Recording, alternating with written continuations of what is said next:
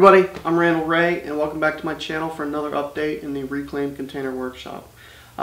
It's been about 2.5 weeks since my last update.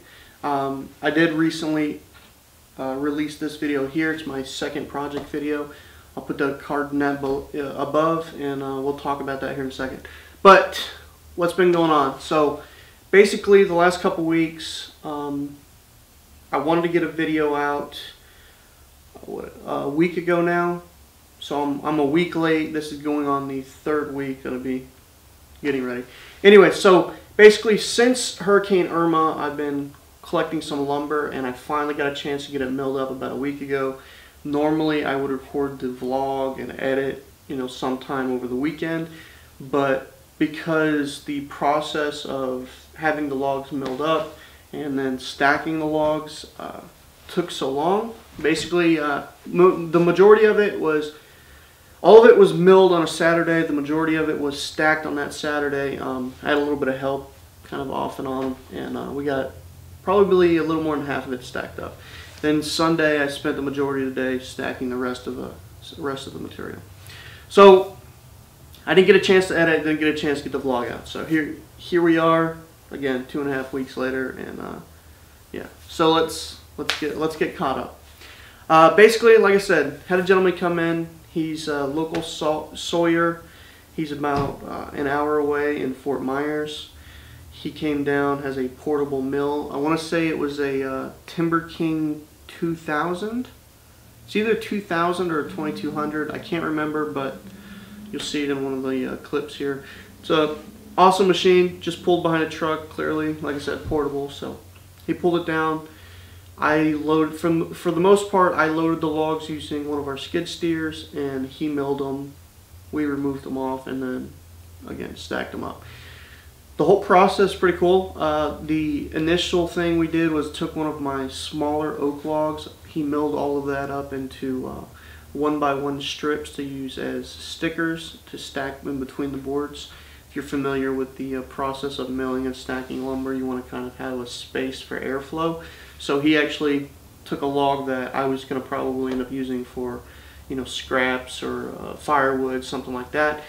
Used that and utilized it, so that was very cool. All in all, I think I had about 8 oak logs and 2 Australian pine logs, and we got them all milled up over the course of about 6-7 hours, something like that. Yeah. But very cool process. I would load them up, he would mill them, I'd stack them, or me and a few friends would stack them.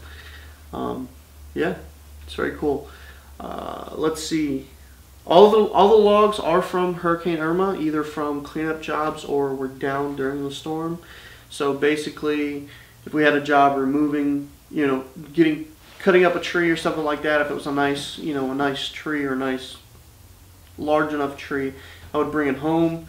Had one that was actually kind of funny. We got a job to remove a stump, and we saw the stump, and it was probably 36 to 40 inches across. It was a nice size oak for Florida. I mean, if any of you guys are from Florida, been to Florida, lumber wise we're kind of scarce, and the oaks we do have are fairly small compared to up north.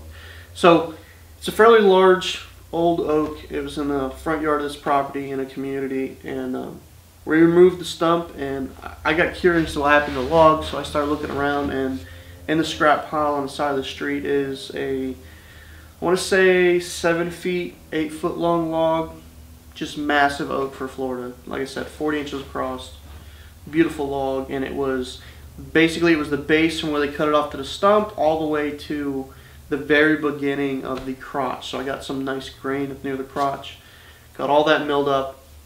I also found one of the limbs coming off, which again was still 30 inches plus.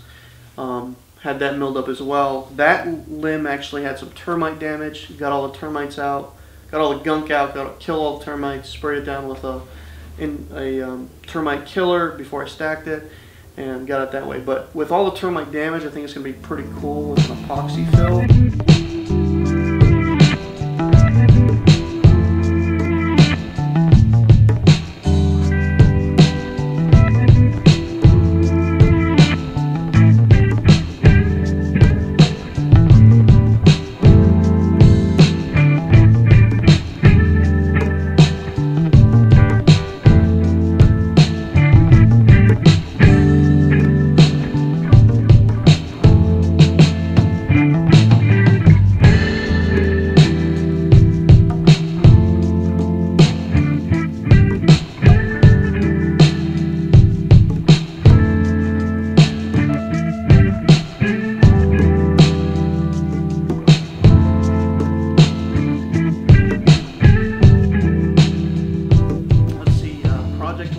said, just released this video.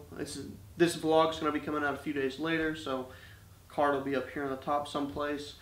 You can go check it out. I want to do something a little bit unique. I want to kind of put something on the walls. I do intend on building some shelves and hanging some tools, but recording these vlogs and editing them, I realize that there's not really much going on behind me. It's just a lot of white. So I love the white. I think it looks good in here, but it was getting to be a little plain. So I think this will brighten the place up, or spice the place up a little bit.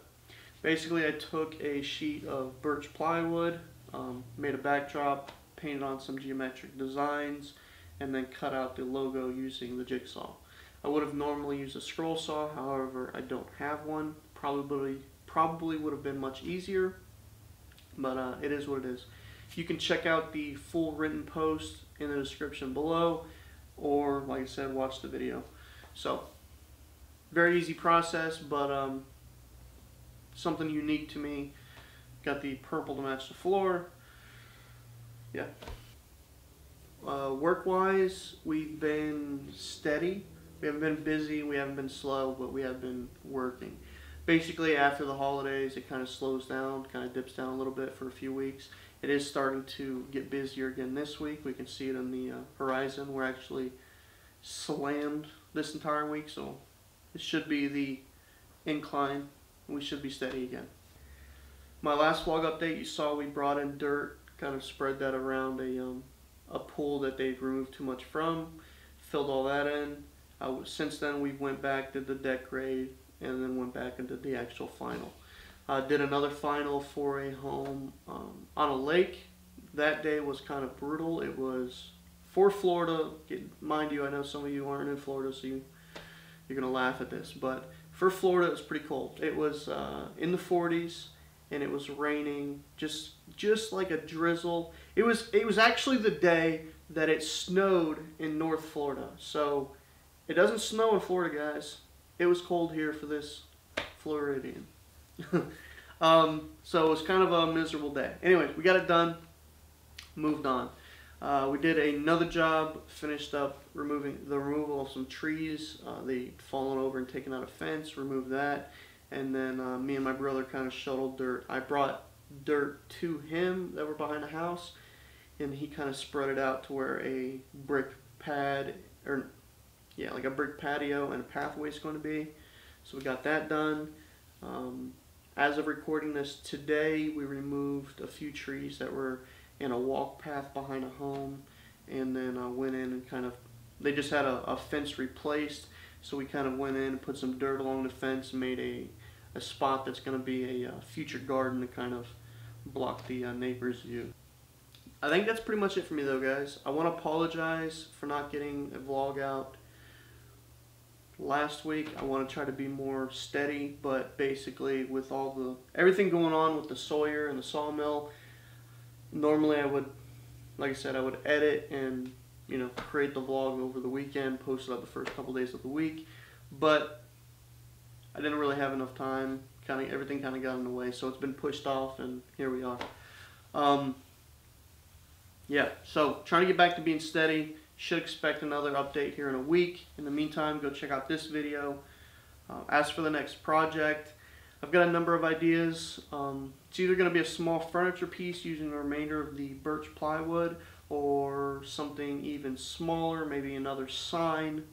But if I do that, it's going to be a little bit of a surprise, so I'm going to keep that to myself for the moment. Anyways, that's pretty much it for me. If you like this video, like, share, subscribe. If you don't like this video, tell me in the comments below, whatever. Like I said, I've said in past videos, I'm kind of new to this. I am still incredibly new to this. I have been making more content, but I'm always looking for feedback. So if you've got any suggestions, tips, or anything like that, go ahead and comment below, message me. You can find my email in my about section, or DM me on Instagram. You can find me on Instagram at Randell_Ray. You can also just follow me on Instagram in general for some kind of behind the scenes.